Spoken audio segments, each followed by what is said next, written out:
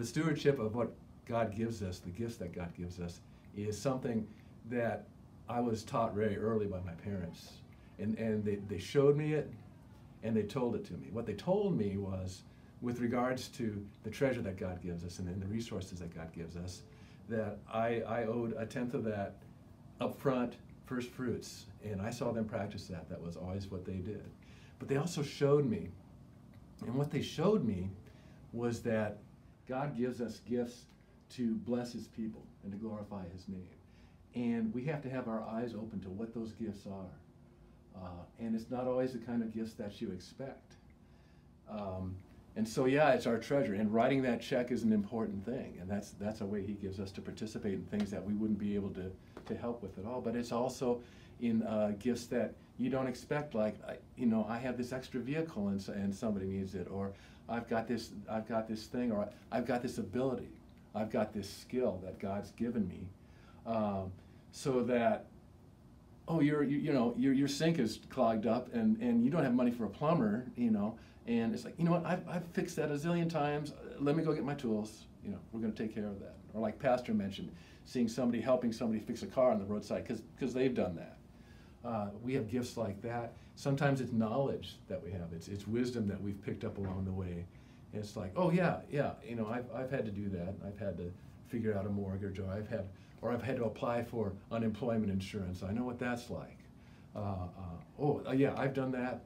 I've got some, and that's not a gift that you were thinking about. That's not a gift that you thought God gave you.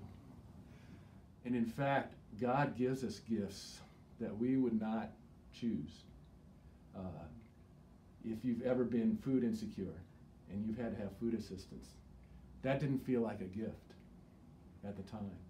But now when you hear that 1 in 5 of our people in our community are food insecure, God's calling to your heart. He's giving you a gift of compassion that I want to do something about that because he put me in that position. Or if you've had to deal with your parents' finances when they were losing their memory and you find out that it's a chaos, that didn't feel like a gift at the time, but it was a gift that God gave that resulted in compassion, so that when your friend is like, oh my God, I found out my parents haven't paid income tax in 5 years and everything's, it's just, okay, we're going to walk through this. I know how this goes. I can point you in some right directions. That didn't feel like a gift, but it was a gift. And those are the kind of gifts that we would never pray for God to have us experience. But compassion is a dearly bought gift. And so God would have us have our eyes open to those kind of gifts. How can we bless other people? How can we share the gifts he's given us for other people? So have your eyes open for that. How God gifts us and the gifts we have, and we see, I have a gift for this, or we see somebody has a gift, it's not always as obvious. How God will use that is not always as obvious as we think it's going to be. And his timing in doing that is certainly not going to be what we expect. The script that he writes for your gifts may not be the kind of thing you expect. When I was young, my parents said, he's interested in music. Let's get him some lessons. Let's get him some instruments. Did all the school band stuff, in high school, and my parents let me set up my cover band's equipment in the living room because he's got a gift, and we gotta nurture that, and it's a God's gift. So let's go with that. And when the time came for me to go to college, and I said, I'm going to study music because it's my gift. God's given me a responsibility for that. I'm going to study that in college.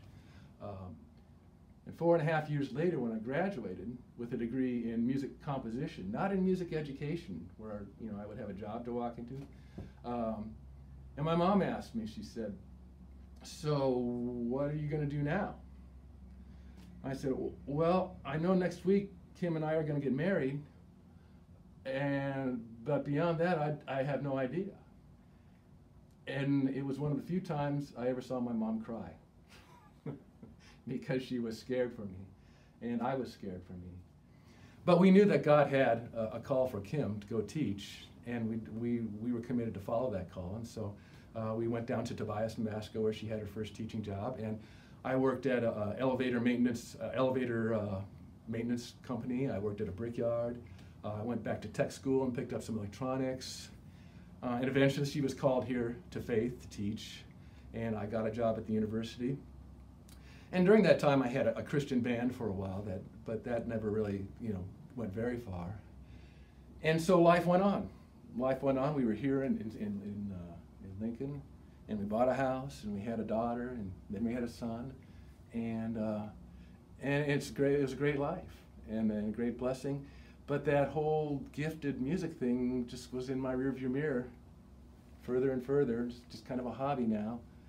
And in fact, the day came when I had to put the guitars and all that stuff away because I had a repetitive strain injury in my hands, and I was in pain every day, and so I couldn't pick those up anymore. And I found a diary entry I made about that time. I'm pushing 40 years old, about half my life's gone by me.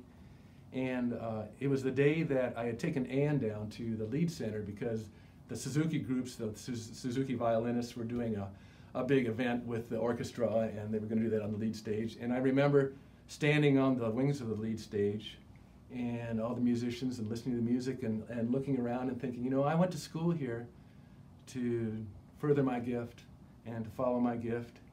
And Ann's on the stage there, but I'll never be on a stage, or I'll never be doing music like that for anybody.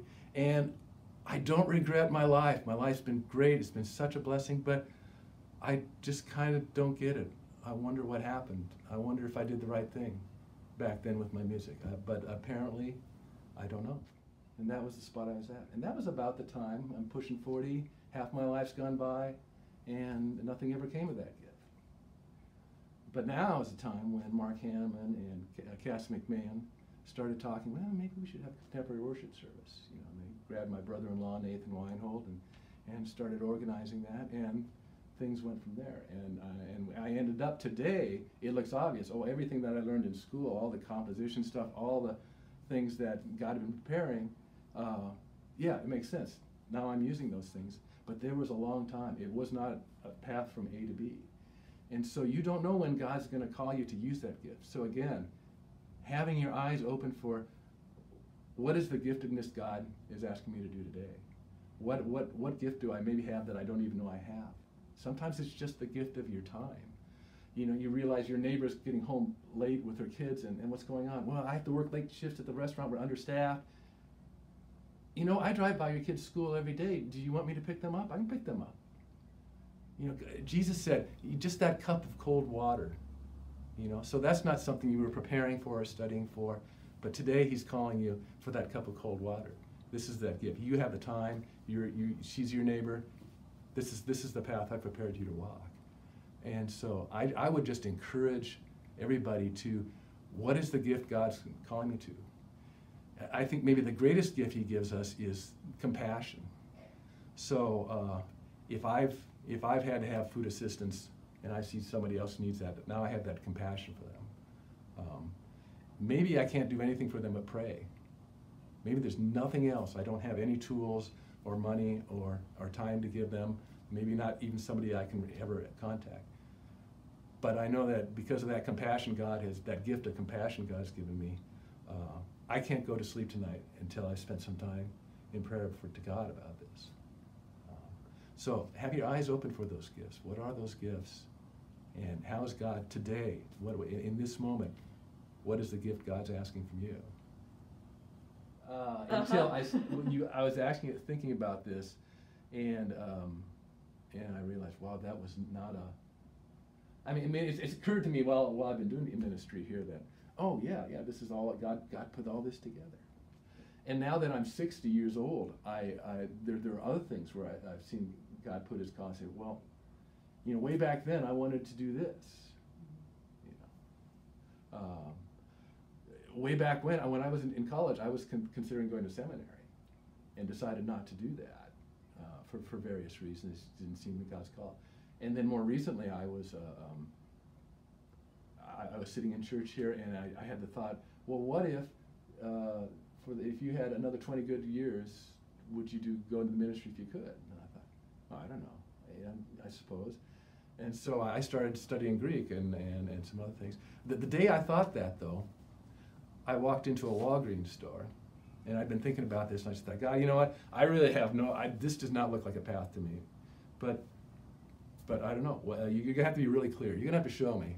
if this is something you want me to do. So I'm checking out, and the lady behind the counter says, well, how's it going today, Pastor? And I said, oh, whatever, you know. And then while I was giving her a card, she says, yeah, I forget, where are you, Pastor? I says, yeah, I'm not a pastor. Yeah, I do music at the church, but I'm not a pastor. I said, you know, I thought about it when I was a kid, but that never happened. And she turned and looked at me and says, if that's something God's got for you, He's going to make it clear.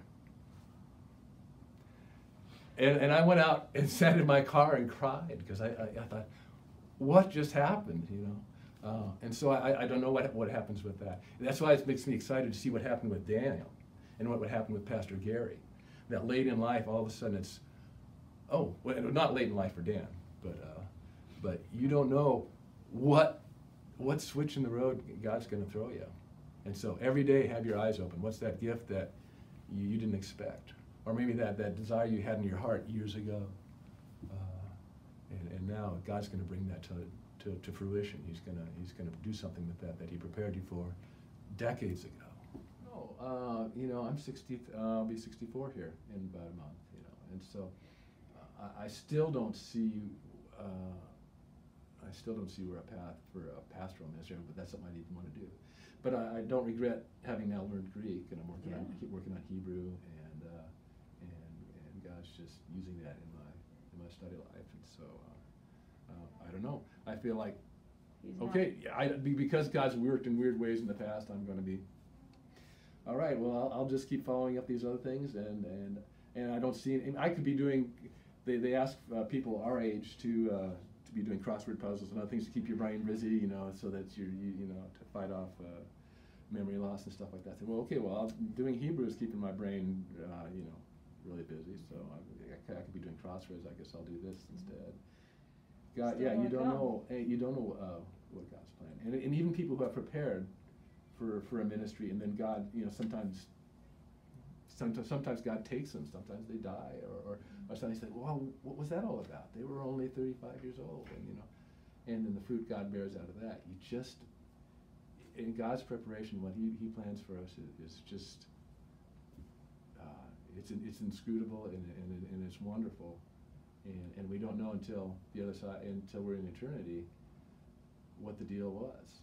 So what's the deal, God? I don't know, but I'm going to have my eyes open today. What's the thing today? And nothing. What's the cup of water I can give today? What's the big thing? What's the little thing I can do today in this moment? I wrote a song recently called Not My Story, and it's on YouTube someplace. But because I heard a Christian song that says, you know, this is my story, this is my song, and we talk about that a lot, you know, about my story, and then that's our witness to each other about how God works in our lives.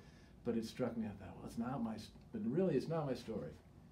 You know, it's not my story. God's doing a thing. This is God's story, and we wait to see what it is. And that helps. That helps because now it's not my story. How am I going to work out my story? How am I going to write my story? But it's God's story, and He's writing it, and I can rest in knowing He's writing this story. And I just have to be faithful to keep my ears open, keep my eyes open. What's the gift He wants me to use today?